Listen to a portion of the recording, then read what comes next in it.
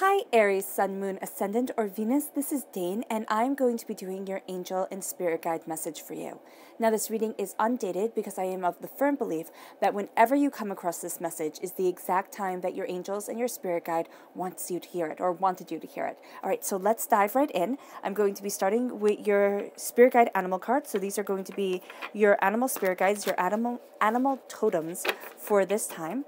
So angel and spirit guide message for Aries. Angel and spirit guide message for Aries. Angel and spirit guide message for Aries. Angel and spirit guide message for Aries. Angel and spirit guide message for Aries. Show me clearly, show me clearly, show me clearly, show me clearly, show me clearly. Fantastic. This one right here, the dolphin spirit, which I love. And this one right here, the mouse spirit. Oh, that's a beautiful combination. Okay. And then your chakra cards. Angel and spirit guide message for Aries. Angel and spirit guide message for Aries. Angel and spirit guide message for Aries. Angel and spirit guide message for Aries. Show me clearly, show me clearly, show me clearly, show me clearly, show me clearly.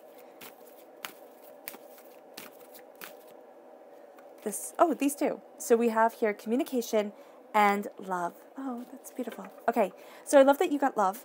It means your heart is really shining big during this time. All right, so this is the heart chakra and the throat chakra. Angel and spirit guide message for Aries. Angel and spirit guide message for Aries. Angel and spirit guide message for Aries. Angel and spirit guide message for Aries. Show me clearly, show me clearly, show me clearly, show me clearly, show me clearly. All right. And if any of these cards resonate with you, they will all be located in the description box below.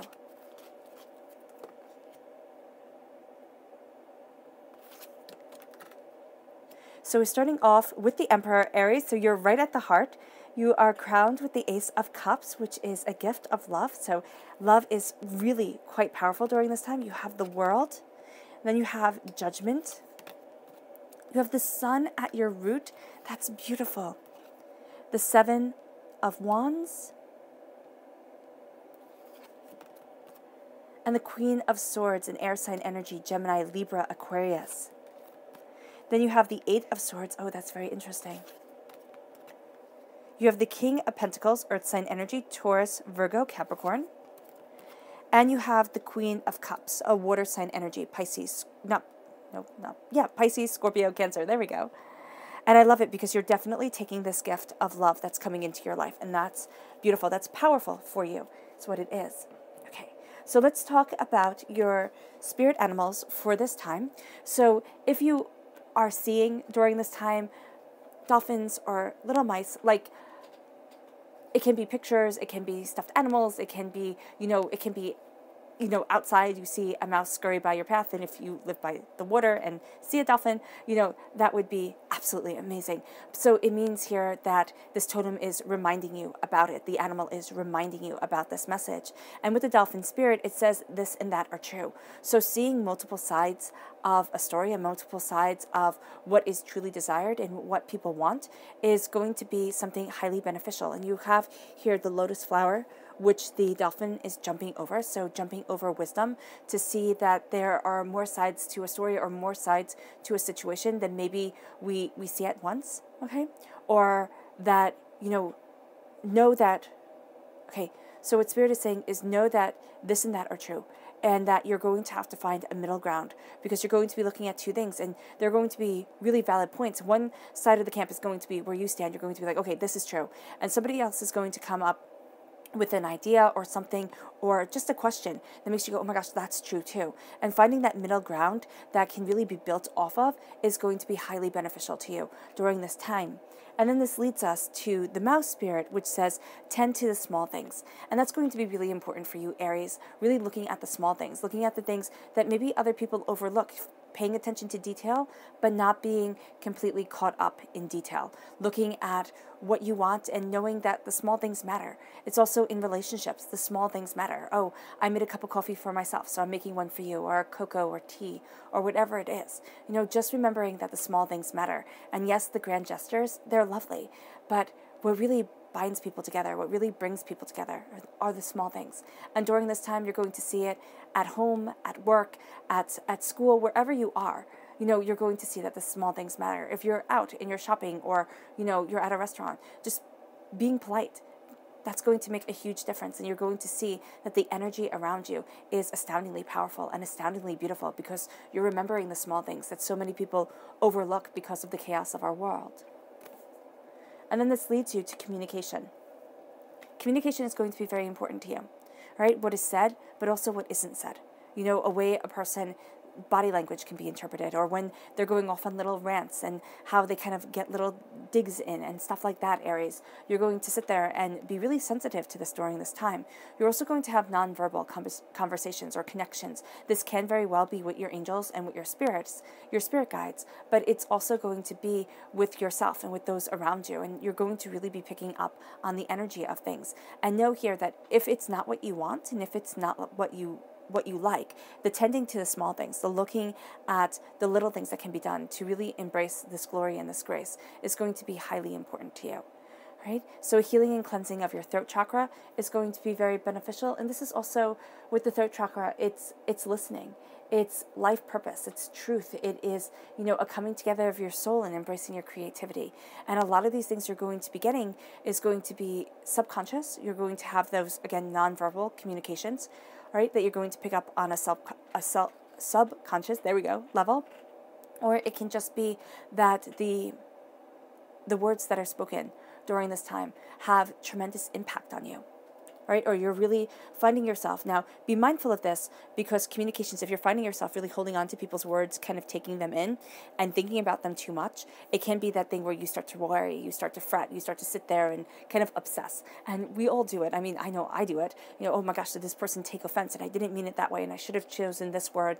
And maybe next time, and you go over the conversation again and you see where you should have stopped it. So just be mindful of that during this time. You might have that type of feeling coming forward, that type of sentiment coming forward, and embrace what you love. You have the heart right here. You have the heart chakra. This is your inner child. This is love in all its forms. It's forgiveness. It's not saying you have to break bread with the person, but forgiveness, entering into joy, play, happiness, laughter, balance. It's going to be so important to you. The happiness, laughing, that is going to be so important to you, Aries, and a healing and a cleansing of your heart chakra, but also knowing the power of your heart chakra, the power of your heart, the way that you're looking at so much, and so much is being revealed to you.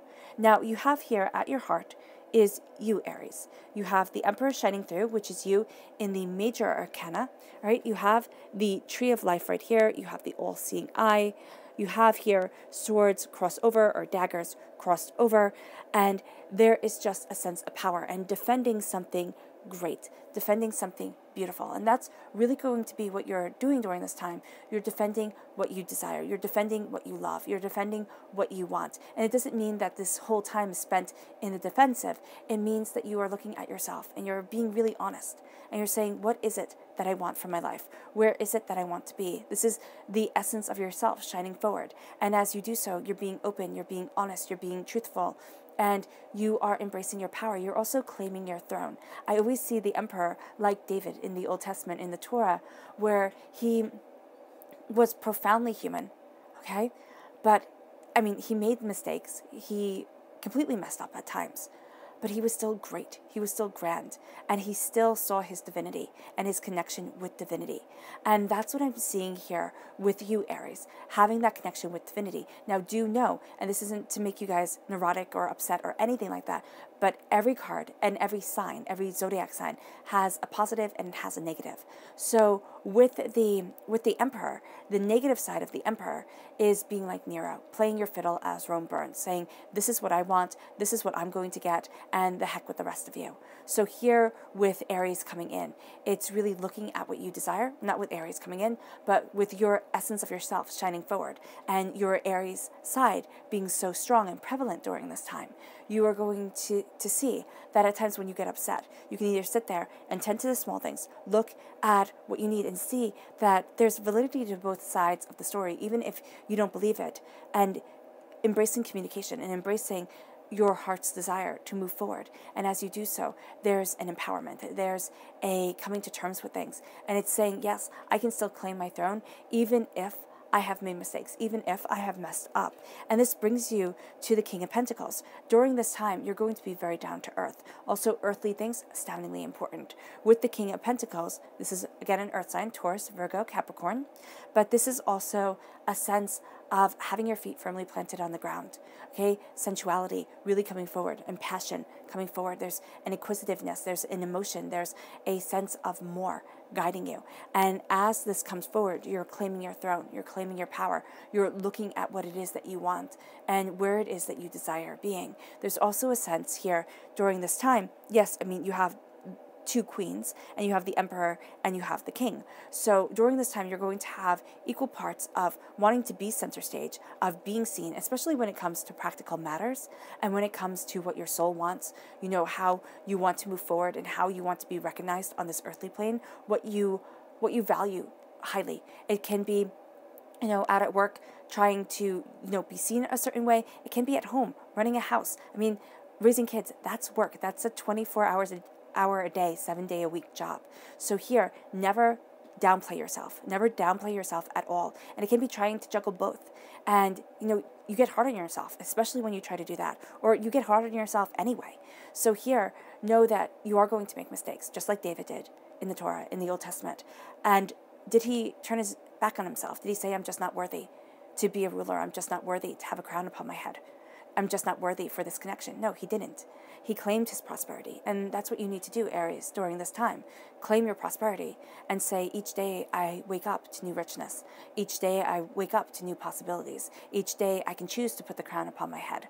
The crown of prosperity, abundance, you know, power. I am ready to walk into that garden of abundance. I am ready to be that powerful person. I am ready to, you know, go after my goals and make them a reality. I am ready to work hard and be satisfied with my outcomes. Because as you do so, you have the Ace of Cups crowning you. And this is God's source spirit, however you see the divine, the universe, handing you a gift of love. Now, with dragonflies always make me think of the spiritual realm. You also have a rose up here. So it can be some message from somebody named Rose in your family, all right? But it can also be a sense of a flower blooming, okay?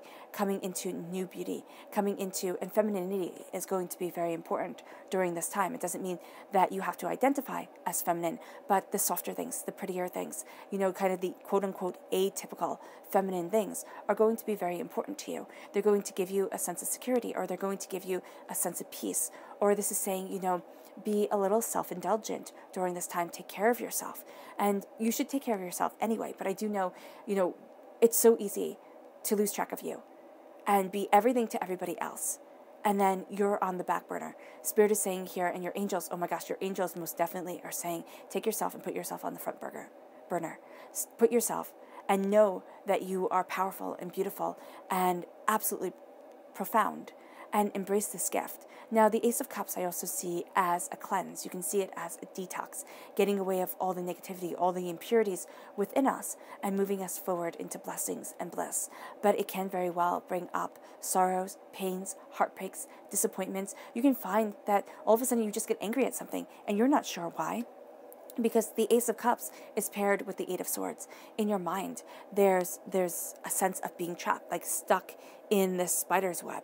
And it's like, how do I move forward? How do I get to where it is that I want to be? How do I, go after my goals, my dreams, my power, my truth? How do I embrace what I desire? And so here with the Eight of Swords, do know that during this time, even though you're crowned with tremendous love, tremendous beauty, which at your roots you are most definitely taking, there is this sense of being overwhelmed. There is this sense of needing to get out of your own head, because what you're going to do during this time and what you'll have the inclination of doing is making things bigger than they actually are and making things more centered around you. This is why the Dolphin Spirit is saying this and that are true. Let everything have its validity, whether it is valid in your life or not, and say, okay, I'm still moving forward. I'm still being empowered. I'm still going after what I desire, what I need. Because the Eight of Swords, that can just be the game changer for this whole entire time when you stumble across this message from your angels and from Spirit, where they're saying, okay, I'm cleansing you, I'm healing you, I'm helping you move forward, embrace that. And then with the Eight of Swords, it's going to be like, oh no, I can't. It's overwhelming. It's overpowering. I can't even breathe. I can't move forward. And then you will miss this sun time, because this is a time of having the sunshine on you, of having beauty and love and brilliance and joy come into your life, of being blessed and empowered and feeling like what you touch turns to gold. Well, maybe not to gold, but that you can see the deeper truth of things, and you can also see the way that things are going to progress. You can kind of see, that's where this rose. Actually, it's not a rose. It's a lotus flower. There we go. I'm like, what is it? It's a lotus flower. So this is wisdom and understanding. But the rose message still stands true, because that's what I saw it as most profoundly when I was first reading the card. And so that's what Spirit wanted me to say. So here you have the lotus flower. So wisdom, understanding, connecting with the lotus in the Dolphin Spirit as you rise above, as you are empowered. So here you are taking this cup of blessings and of beauty, of love and of peace, and you're being warmed. Okay, that's going to be very important to your heart and your passion coming together. Also think of these as air, fire, water, and earth. Right? With the sun, with the sun's rays, with this joy coming around you, with this passion embracing you, there is going to be a sense of you being warmed, of your passions being guided, of the fire being steady, okay? Because if the sun was closer, the planet Earth wouldn't be able to have life on it. If the sun was further away, Earth wouldn't be able to have life on it. It would be too hot. It would be too cold. So here, it's that perfect balance, and it's that perfect warmth that is leading you forward to what you love, to what you desire. Again, you have that cup right here. You are absolutely taking this as part of your gift. The wisdom is over you, but also the sense of being guided. Again, the imagery in the Ace of Cups is being just completely reiterated in the Queen of Cups, where you have the moon, okay, stepping into wisdom, stepping into divine guidance, right? You have this crown upon your head, right? Majesty crowning you, the dragonflies, there we go, flying above the stars, so wishes and spirit moving with you, the spirits of those that you have loved, who have passed, or just your ancestral line looking at you, wanting you to achieve. Wisdom is coming your way, deeper insights, deeper understandings. There is a cleanse that comes that sets you free, that helps empower you, but also here know that there will be people who are jealous and may try emotional manipulation as they see you stepping into the sun, as they see you having beauty and power and grace and understanding around you, where they'll kind of want to take that warmth from you and use it for themselves, because they'll think, oh, okay, only one person can be happy at a time. And that's just not true. So here with the Seven of Wands, there is this sense of feeling as if you will need to defend yourself. And there is also this sense of knowing your power, knowing what you can create within your life, what you can conjure, the wisdom that is moving you forward. And as you believe in your power and your truth, as you believe in your passion and your identity, right, you don't feel the need to have to defend yourself. You take pride in yourself. And you say, I'm going to keep on moving forward in my goals.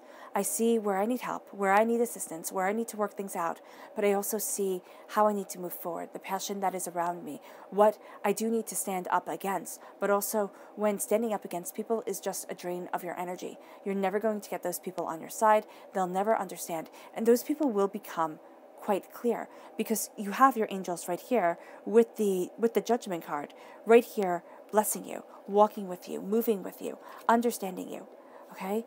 And they're going to help you stand tall and stand firm. Now, I would be a little wary during this time of you have a beautiful connection with a water sign energy, but there can also be, again, be emotional manipulation, and there can also be a sense during this time of being really involved and really committed to seeing results in things, which could take up all your time. And you could be like, wow, if I just keep on pushing, and you'll push yourself to the place of exhaustion. So here with the Judgment, know that you have the Phoenix rising here. You're looking at the time, you're looking at what you want, you're looking at what's truly important to you, and your angels are going to be whispering in your ears as you stand up for what you want in life, but also as you realize and you know that by standing your ground and embracing your power, you do not need to change the mind of anybody else, because again, this and that are true. They have their opinions, you have yours. Respect them, okay? But move on. And respect just means don't get into an argument. Don't sit there and say, oh, you have to see things my way. Because what you're doing here is, as the angels are blessing you, and as you're looking at the time that you have on this earthly plane and at what you want to develop, you are claiming your prosperity, you're claiming your bounty, and you're claiming your heart's desire, your emotional truth, your emotional understanding for what you want. And then we have the Queen of Swords. The Queen of Swords is an air sign energy, a Gemini, a Libra, and Aquarius. This is mind and heart coming together, most definitely for you, because we are emotional beings, and as emotional beings, we have to see the way our heart impacts our minds, because so many times we want to sit there and say, oh, I'm a logical being, I can be just logic, I can just look at the facts, and maybe, and those are people of the head, but I still am of the firm belief that we as human beings, we're all of the heart. Some of our hearts, are much more showy than others, okay, we can be much more passionate than other people, but here, letting your heart and listening to your heart and seeing how your heart is affecting your mind. Is your heart hurt? Is your heart broken? Is your heart overwhelmed? Okay, where are your emotions coming from? Where is your point of reference? Because here, the heart, love, is going to be so important to you, and it's going to affect your mind, because the Queen of Swords can get a bad rap because she is logic and understanding. She's the mind, okay? Intellect. And people can say the Queen of Swords is, a cutting, straightforward type of person. But that would mean that all air sign energies were cutting, straightforward people. And that's not fair. It's like saying all water sign energies are just too emotional and can get pulled out by the undertow and just can be too much. And you might sit there and say, yeah, well, some of them can. And that's definitely true. And some of them can't. Just like fire sign energies, they can say they're too fiery, they're too passionate, they get caught up in the feelings and the desires of it all, and they'll lose track of all sense. So we don't want to go too in the extreme, in the negative. So here with the Queen of Swords, know that there's going to be a time where you look at things and you have to be really logical with yourself.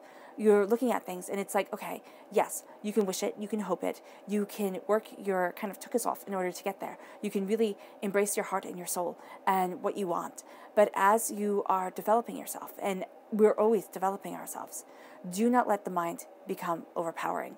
Do not let yourself sit there and say, it has to be like this, and let intellect come over, because you need the intellect balanced with the heart, and you will be unstoppable. It will bring forward, because as you know your mind, okay, and this is you being behind the scenes. Queens, for me, are behind the scenes. Kings, actors upon the stage, queens, directors behind the scenes. So as you're looking at things, you're really cutting to the chase. You're like, no, what do I need? What are the bare bones of what I desire, what I want, what I need? You're going to see the passion develop. You're going to see yourself really calling on who you are, the essence of you, Aries. And this is going to be intertwined with your angels speaking to you, your angels guiding you, your angels telling you when to stand. Kind of that song, you know when to hold them, you know when to fold them, you know when to walk away. You're going to see yourself knowing when to kind of hold the cards, sit there and play it through. Know when to fold and say, you know what, I got nothing, and step aside. And know when to walk away and say, you know what, I'm done, I'm not playing anymore. I need to focus on me, or I need to focus on what I need. This is going to lead you to prosperity, most definitely. It's going to lead you to embracing your power, your truth, really stepping into your own. And it's going to bring you a place of love that is just shined on. You are going to feel like, wow, I get it. I understand it. I see it. And that is going to empower you. And I love that you have the King of Pentacles, right? And then you have 19 and 20. So you have the Sun, you have your heart's wish really coming out. 20, the digression here, it's like the angels bless you, and you step into the happiest card in the whole entire tarot deck. You step into your happiness. So as the Queen of Swords comes in, as you're looking at things, as you're cutting through doubts and fears, as you're speaking your mind, as you are embracing freedom, this is also going to be a time where you cannot be put into a box, Aries. You will not like it. You will sit there and you will be like, okay, fine. If I want to sit here and I choose to sit, that's great. But if you're telling me this is all I can do, you will find that you rebel against it. And that's going to be when you need to know how to balance the passion, okay? Because you might find that you get irritated or, fiery with people during this time because of the Seven of Wands, where it's just kind of like, I know what I need, I know what I want, I know where I'm going, what the heck are you doing standing in my way? And that's because they're not seeing the same vision that you are, and you're going, with the Seven of Wands coming in, it's going to be easier to think of that person as kind of like an enemy, a person you need to defend yourself against, than a person who simply has a different opinion or a different agenda altogether. And once you see this, and once you cut through your doubts and your fears, you know your mind. I'm really seeing the necklace around her neck right here as being moonstones, creativity and confidence really coming into play right here. A bit of the moon carried with you, guiding your words. This kind of cold, creative beauty coming in. This is going to open up the world to you. You're going to see things in new ways. Doors that you had thought were closed start to open. Passions that you thought you had to hide because, you couldn't let yourself be too involved in something, or you couldn't give your heart so fully. You're going to sit there and be like, no, I definitely can. And you embrace it. You understand it. And the world starts opening up to you. There's a sense of empowerment. There's a sense of truth. There's a sense of dignity and pride and ferocity of spirit. And as the world opens up, there's going to be those doubts that come in. There's going to be that sense of, oh my gosh, I can't move forward this way. I don't know how. I'm going to mess it up. I've messed it up before. And the fear is also going to come because you can see your prosperity coming. There's something about you that you're feeling like, wow, there's more. There's more beauty. There's more power. There's more truth. There's more coming. And you're going to claim it. You're going to live it. But at first, you're going to fear it. So just be mindful of that there is going to be some self-sabotaging. Even if you say, oh, Dane, that's ridiculous. I've always wanted to be successful. I always want to be successful in A or B, and I'm going to do nothing that would jeopardize that. Just know that I'm seeing here that as doors start to open, as you start to look at new horizons, new ideas, there comes a time where there is a bit of self-sabotaging. And it could be simply procrastination. It could be, doubts and fears, or not sleeping, not taking care of yourself. Things like that can all add up to lead to exhaustion, to keep you stagnant. So just be mindful of that. That's what your angels are saying to be mindful of, because as you embrace your prosperity, as you plant your seeds into the earth, as your passion warms them, as your emotions waters them, you're going to see yourself really start opening up to prosperity and to the bounty that you want. But you need that passion, you need that emotional connection, and you need that power of the mind, the wind, to rustle through the branches of the tree that grows, to bring down the rain and to move you forward. Your subconscious message for this whole entire reading is the Hierophant, okay? This is the guide in this tarot deck. The Hierophant is a Taurus energy, time frame April 20th to May 20th. Now, this is an earth sign energy, so you can have a very strong connection with a Taurus during this time, but there's a sense of deeper understanding coming, seeing the greater mysteries of things, understanding your truth, moving forward in your power, looking at what you desire and what you need, and being true to yourself. You're going to see that this is a time to be true to yourself and also to speak what you would normally have ignored. It's kind of like, oh, I won't be like that because it might be, people might laugh or something to that effect. And now you're saying, no, this is me. And why should I be ashamed? Don't be ashamed. Your subconscious message for your chakra cards is rebirth. Now, this is the Earth Star Chakra. This is located 6 inches below your feet. This is about vitality, rejuvenation. This is your animal spirit guides really coming forward. And this is a sense of planting, of roots, and of being reborn, learning and seeing how to fly higher than you have imagined. And then your subconscious spirit animal card is the sea horse. Wait and watch. Don't be so quick to act during this time, okay? Wait, watch, see, take things in, and then go. Yes, you might sit there and say, okay, that's a bit cunning, a bit manipulative if you want to, but it's not going to be. It's going to be smart, it's going to be wise, it's going to be determined, and it's really going to serve you well. All right, Aries. I hope this reading has resonated with you. I wish you nothing but light, love, peace, and happiness. May harmony always be with you, and I love you all. Bye.